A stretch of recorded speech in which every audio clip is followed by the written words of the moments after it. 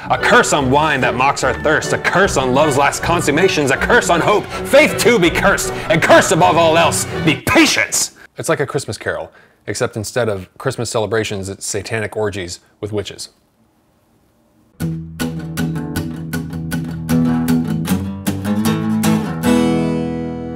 than food, man. Good morning, everyone. Welcome to Better Than Food Book Reviews. I'm your host, Clifford Lee Sargent. Great to see you, as always. How are y'all doing? Get that coffee. A warning, there will be spoilers in this one. You might want to have a refill handy, too. This is going to be a long one. Today is Goethe's Faust, the Walter Kaufmann translation. Parts 1 and 2, but only a little bit of part 2. We'll talk about that. Johann Wolfgang von Goethe was one of the most famous Germans, probably the most famous German author in history. He inspired many writers and philosophers, the big names, among them Nietzsche, Hegel, Schopenhauer, Kierkegaard, Jung. Napoleon was a big fan of his book, The Sorrows of Young Werther, a book that reportedly caused an epidemic of suicide because the main character, Werther, kills himself. It's a thinly veiled depiction of Goethe's own experience in love, as a School of Life video lets us know, which I've linked to in the description box below. It's a very, very nicely put together, eloquent video summary of Goethe's life and work, including the plot of Faust. I'm going to meander and blah blah blah on it a little bit more, but if you want a quick summary before you get into this, that would be the place to go, in my opinion. So he wasn't only an author and an artist, he did all sorts of stuff. I mean, I'll probably review more of his work in the future, so maybe we'll save it for then.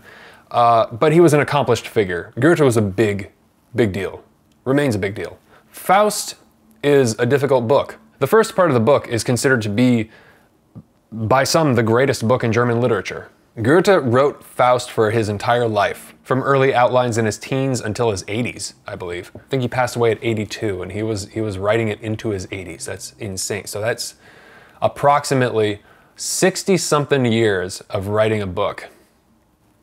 The inner struggle of Faust, which is this quest for knowledge and understanding, is the essence of the book. In a narrative similar to the story of Job, God and Mephisto make a wager involving Heinrich Faust, a man in the earthly realm struggling with his failure to get anywhere in his pursuit of knowledge as a scholar. He hasn't got anything to show for it.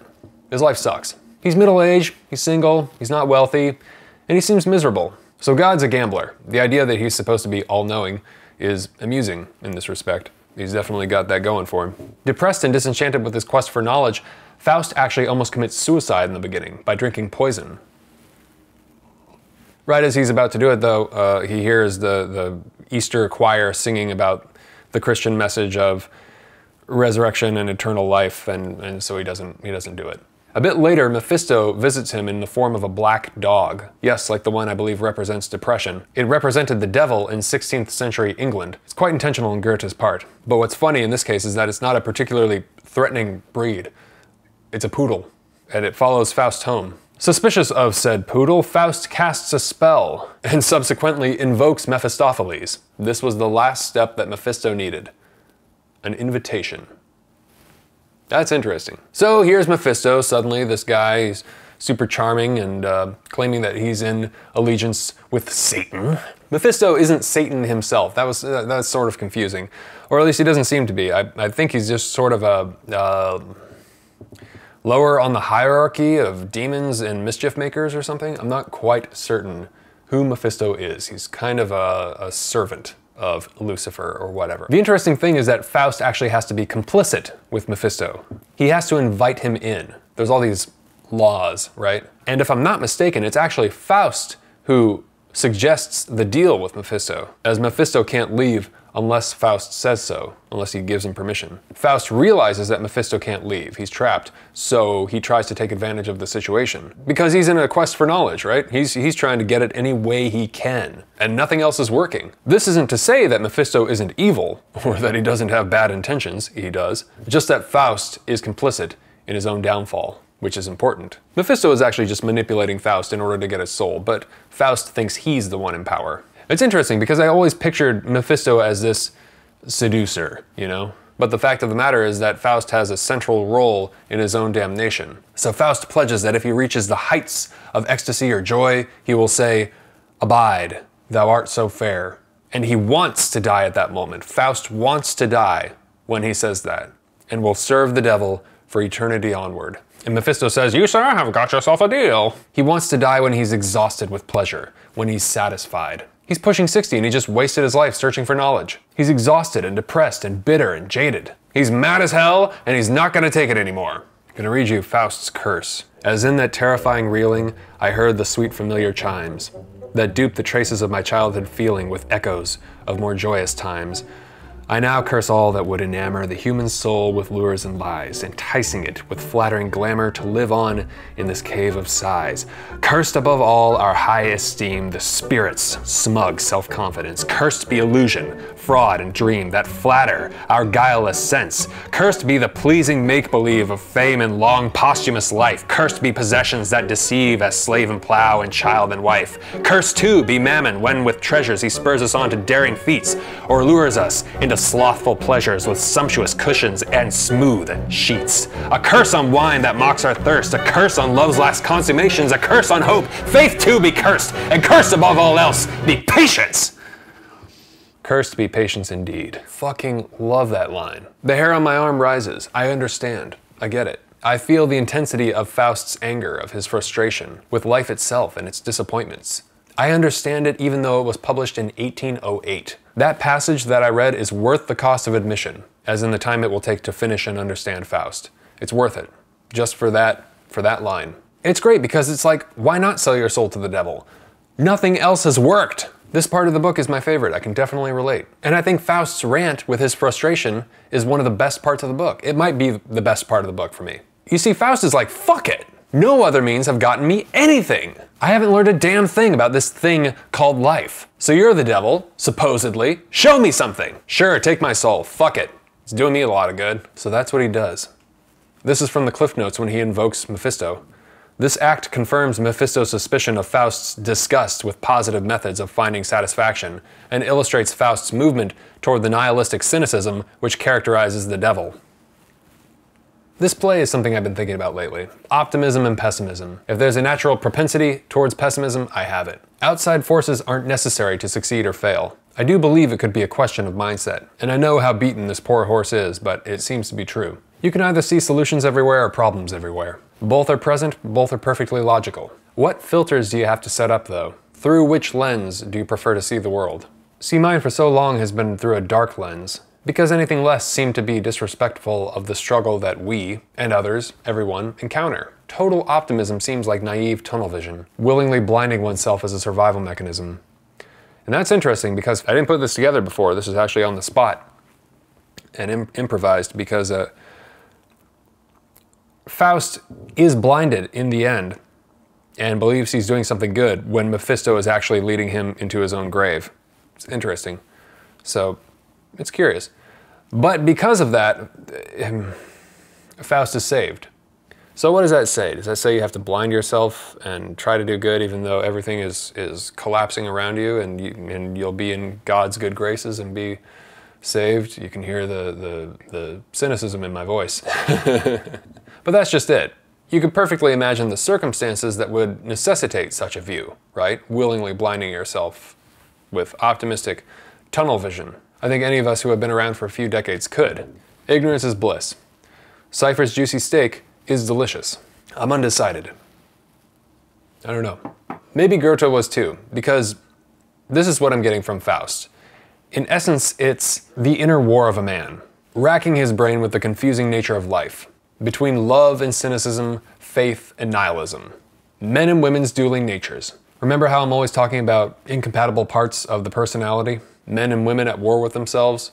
If you look at previous reviews, that's really a consistent theme. That's what I'm drawn towards, because that's what I experience in the world. So Mephisto shows him the worldly sensual pleasures. They go to a bar with a whole bunch of guys getting drunk, and Mephisto's actions become increasingly evil every place they visit. Faust lusts after an innocent woman named Gretchen, whom he seduces, impregnates, and then abandons.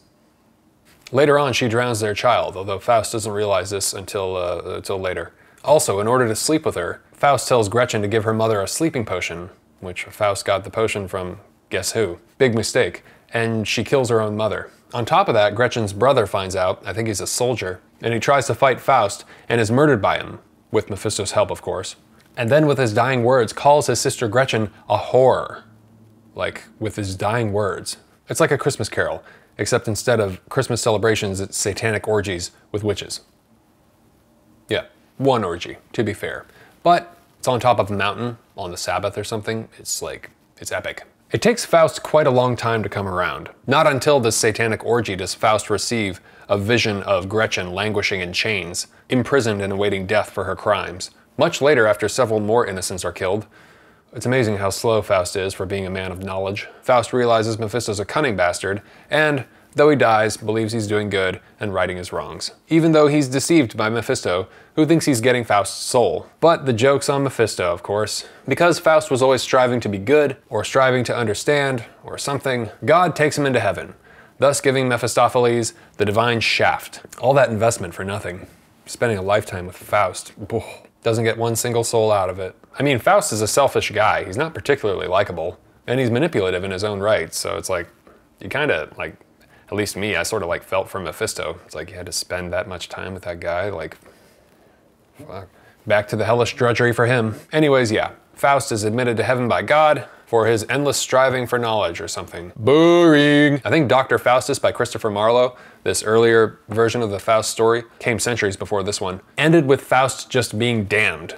Like, that was it. In Goethe's Faust, God's like, yeah, well, A for effort, you can come to heaven. Why not? So he just couldn't send Faust to hell. So it's got this moralistic flavor, which is kind of terrible. Goethe lays it on way too thick for my taste. I wasn't as taken with it by the end as I was in the beginning. Part 1 is way better than part 2. I mean, he wrote this for his entire life, so I think if you ever need an example of, like, quit while you're ahead, if you've read or heard about Faust, you probably know the thing about part 2. It's confusing, bloated, unnecessary, strange, and all over the place, but not in an interesting way, more like in a why did he bother way. It's okay, though. First part's pretty good. So this translation from Walter Kaufmann has a few scenes from part 2 in it, but a lot of them are omitted. So it makes it more readable. You know, the important stuff is there, you get the full story. Yeah, but a lot of part 2, I believe, is taken out. It's not there. Maybe I'll read it one day, but even the stuff in here feels excessive, so. There's a funny contradiction here, it seems. Goethe seems attracted to the darkness, and toys with it. He gives Mephisto pretty clever lines.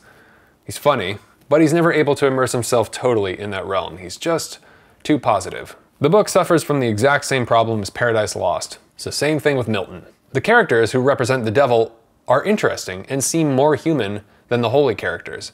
Or maybe that's just the interpretation of an irreverent sinner. Here's the thing though, there's a lot of fluff. The real substance of the book is inseparable from the fascinating antagonists. But what is interesting is that Goethe's whole thing is that action is the ruling force of the universe. That part is really compelling. Knowledge is not enough. Action is key for Goethe. So much of Faust is about desire and action. The idea that it's experience that provides true knowledge. Yukio Mishima believes something very similar. That's why I started weightlifting. Food for thought. Better than food, in fact. So who should read it? Who shouldn't read it?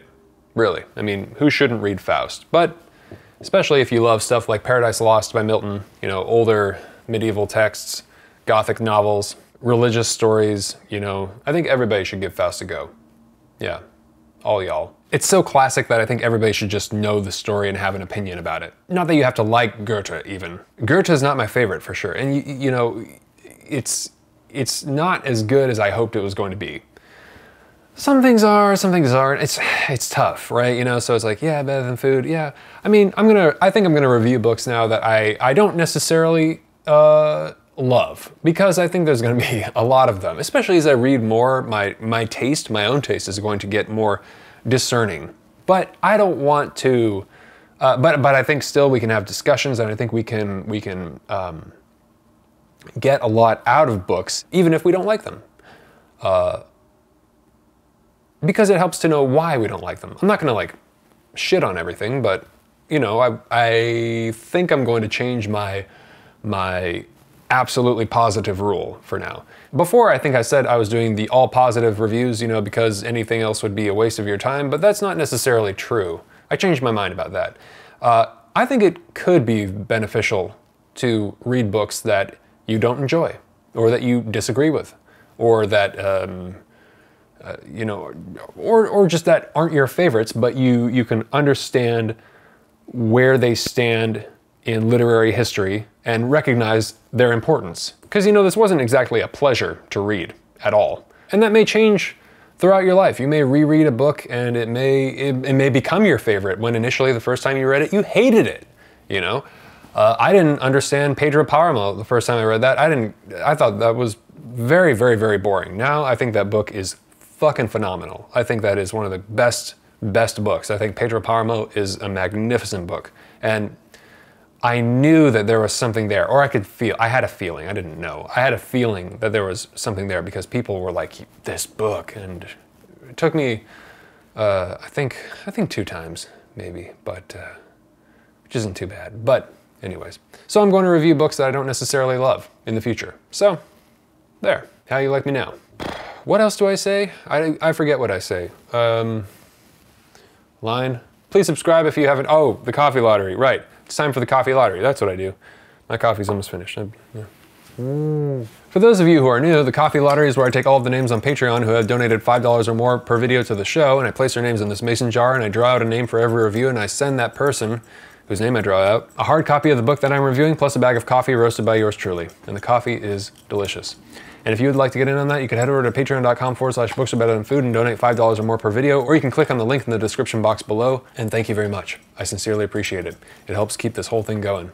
Best of luck to all the patrons, really appreciate it. Thank you. All right, here we go. Who's it gonna be? Yeah! All right. Well, it's because I met him recently and he's a super cool guy. It's just, you know, I want all of you to win if it were possible. But, you know, but Ed in Michigan is a super cool dude and will totally enjoy this book, I feel. So thank you very much, Ed. Really appreciate it. Hope you're doing well, man. You're going to receive Goethe's Faust, plus some delicious coffee roasted by yours truly.